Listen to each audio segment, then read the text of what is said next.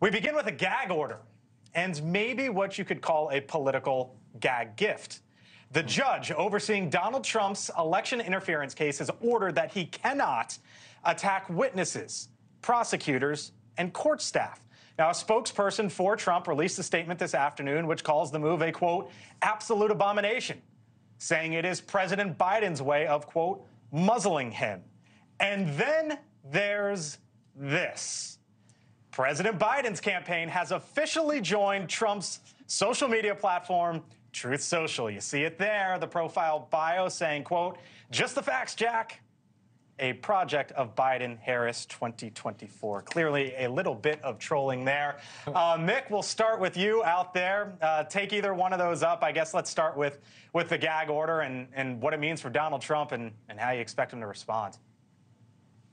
Yeah, you know, and again, I'm critical of the president when I think he deserves it. I support him when I think he deserves it. I think he's being mistreated here. I'm not sure what the justification is. I know what the ostensible justification is, but this man is the leading contender for the Republican Party for the presidency of the United States, and they're putting a gag order on him and saying what he can and can't talk about. I'm not sure that that's going to hold up. And to your point, this is a political gift. I mean, to the extent Trump is going to be running, trying, I guess, at some point to appeal to independent voters about the weaponization of government. This is going to be exhibits 1, 2, and 3, in addition to the other 40 exhibits he already has. So I get it. I suppose I understand how this might apply in an ordinary circumstance. This is not an ordinary circumstance, and my guess is it only helps Trump in the long run. You were shaking your head, Ford. I absolutely agree with Mick. It does help Trump in the long run. It particularly helps him in the Republican primary. Look, there's a big plank that Donald Trump is making about two-tiers system of justice in America right now, and this is very, very helpful for him because a lot of people question what the rule of law is. And then you have this Judge Chutkan, who's an Obama appointee, who's made some incendiary comments herself on and off the bench about Donald Trump. And then you have Jack Smith, who's ruined Bob McDonnell's life and several others, and he seems to be a partisan political hack on the bench. And the former congressman from New York, the Democrat, would say? So let's just rewrite the criminal code to say that if you are a leading presidential contender, we now will allow you to threaten witnesses, threaten judges, break all of the rules. Whatever happened to the America we all love where no one is above the law? This is absurd. Now, is it a political gift? Of course. Of course, the guy's certain to be the nominee.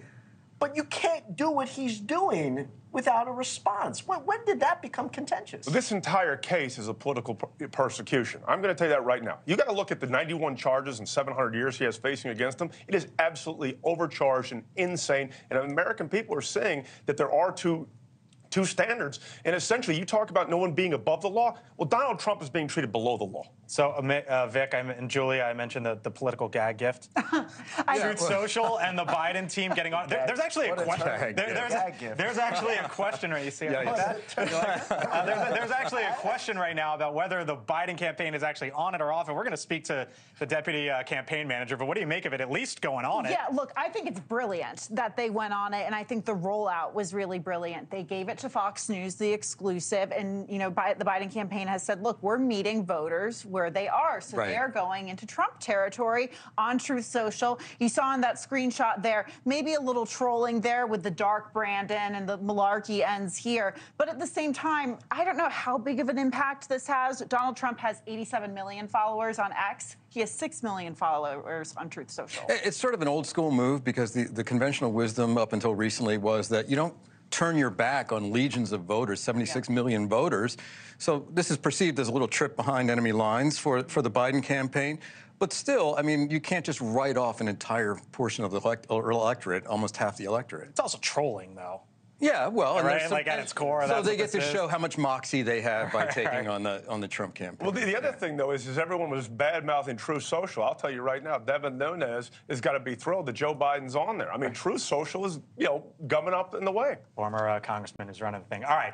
Thanks for watching. Go to newsnationnow.com to find NewsNation on your television provider.